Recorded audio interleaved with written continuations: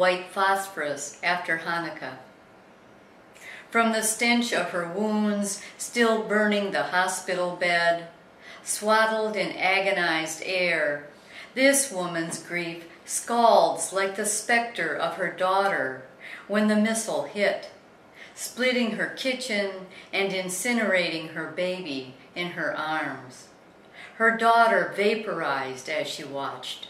Smoke wreathes her arms, her chest that continues to char, just as the afterburn of her memory still sears deep screams, hers, her daughter's, blurred with the reptilian hiss of Israeli missiles sizzling to Gaza, tracing beautiful arcs to her kitchen.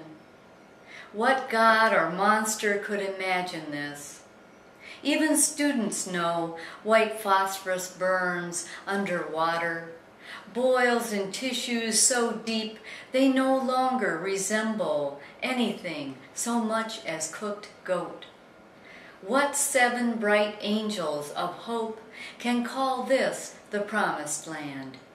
A nurse wraps this woman's arms in yellow salve, kisses her forehead with cucumbers' cool lips. Her daughter rises from ash, carries the baby into her mother's room.